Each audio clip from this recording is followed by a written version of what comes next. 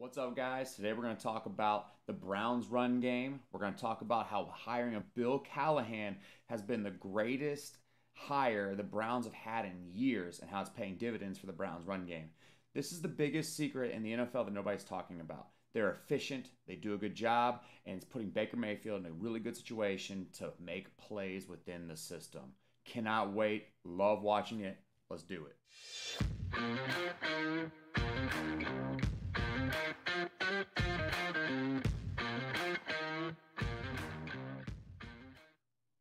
What's up, guys? Let's sit down. Let's talk about what happened and how Bill Callahan is the greatest hire the Browns could have made for this team.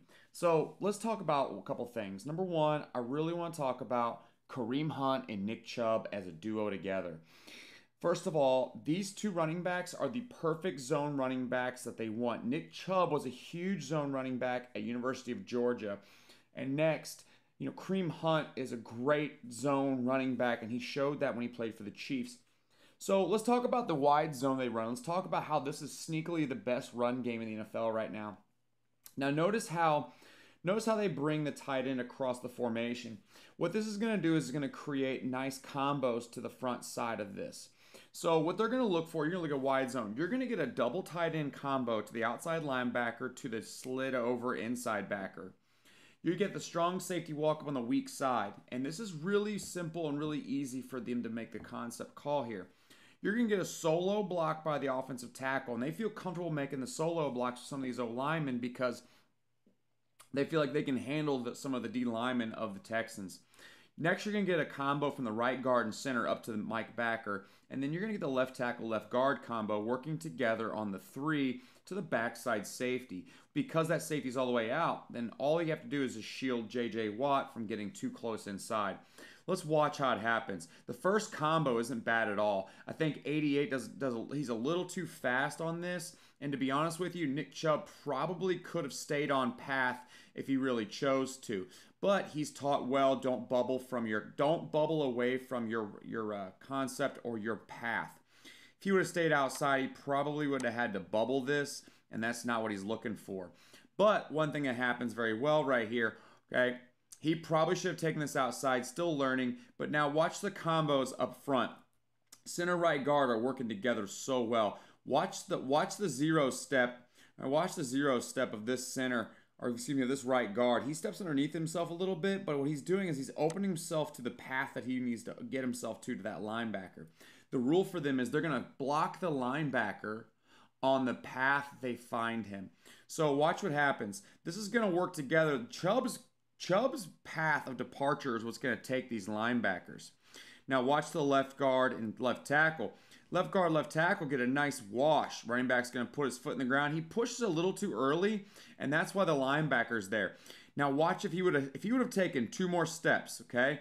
2, 3. If he would have taken 2 more steps, he probably could have washed this whole thing and gotten up the field.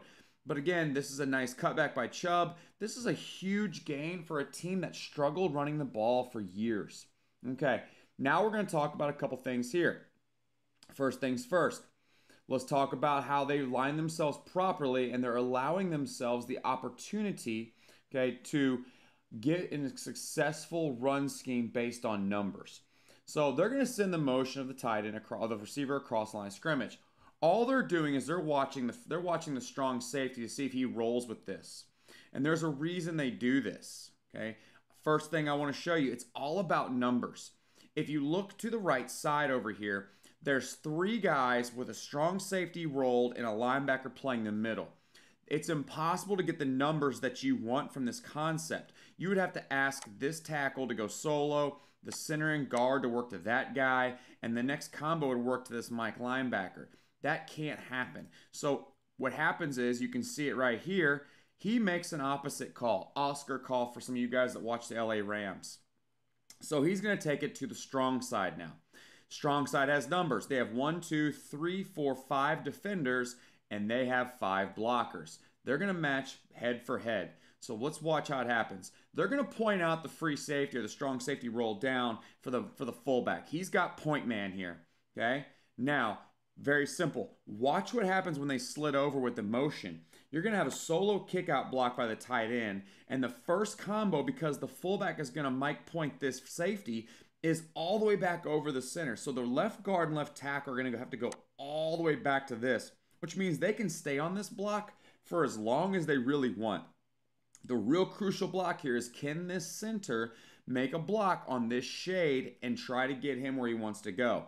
Right guard, right tackle, this is easy. You're going to get a cutoff right here. This wall is going to get built right here, and this is where this play should hit.